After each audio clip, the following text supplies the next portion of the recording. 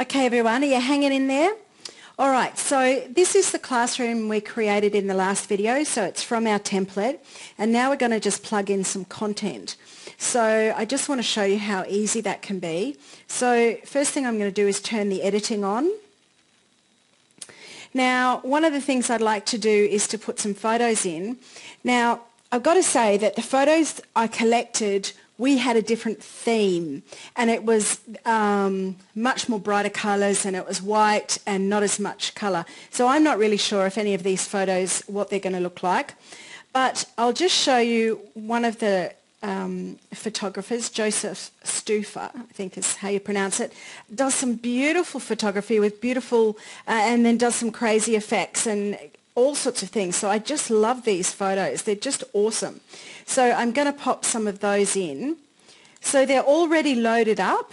So what I can do here is go in and press a little button to edit. I'm going to delete all that text that's there because I don't need it. And I'm just going to press on the insert image. And this is our files that are already there. I'm going to click on images. I'm going to click in blocks. I'm going to go to Joseph's photos, and I'm going to put 3 of my favourites in there, which could well look like pus, but we'll give it a go. Now you just click on it and just type in a name and click OK, and that's it. Save changes. So I'm just going to do another couple so we can just see what they look like. And you can see this takes a couple of seconds. And so what I would suggest to lecturers is have these images open in my computer or whatever program you use so that you can see what they look like. Pick out the ones that they like for a particular course, and then just put them back, just put them straight in. It's as simple as this. So you can see how quick that is. And I'm just going to chuck another one in here.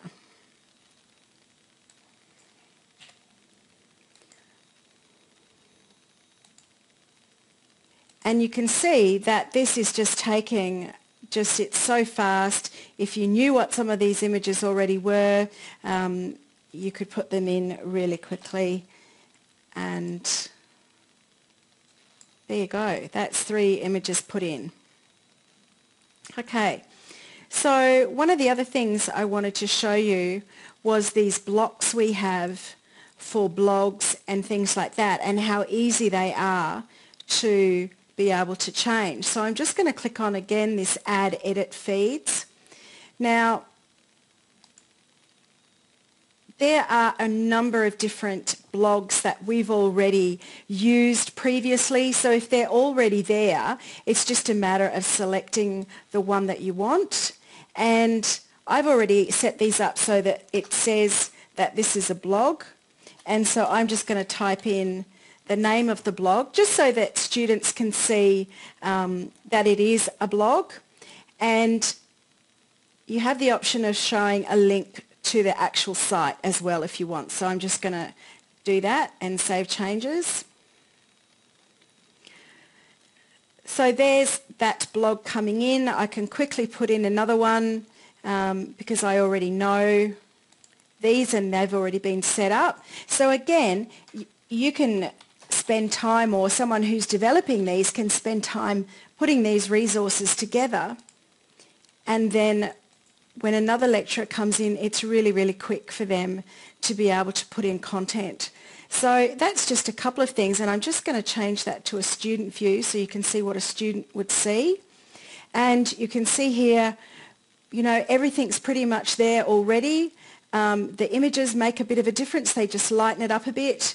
And we've got some feeds coming through there. The only other thing I do is put in who the photos were from. And I actually had a little text file in those folders that I included in there that showed what the Flickr address was.